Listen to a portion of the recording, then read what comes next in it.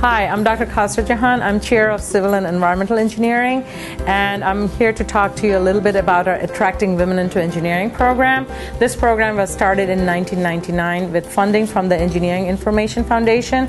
It was primarily designed to attract middle school girls into engineering careers, and the reason we picked the middle school girls was basically it's the age when they're kind of getting into more difficult math and science classes, and they need to see the relevance as to why they should take math and science courses and stay focused and what kind of careers there are out there. I'm Lexi DeSantis. I'm a 9th grader at Shawnee High School, and this year I'm a mentor at Rowan Engineering's ALL program. I think the ALL program has definitely helped people understand engineering and helped me understand that engineering is fun, and it's definitely a thing that I want to be when I grow up. This is the year that we have the most girls coming in. This is our 10th year. We have 159 girls from the South Jersey counties, and basically they are girls who are entering the 7th and 8th grades. Our activities primarily kind of represent each engineering discipline. So I primarily work on a lip gloss making process just to get the girls excited about how chemical engineers can be involved in making a health product or a cosmetic product.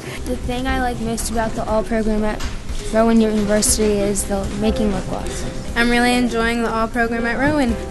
We have soda bottle rockets to represent mechanical engineering.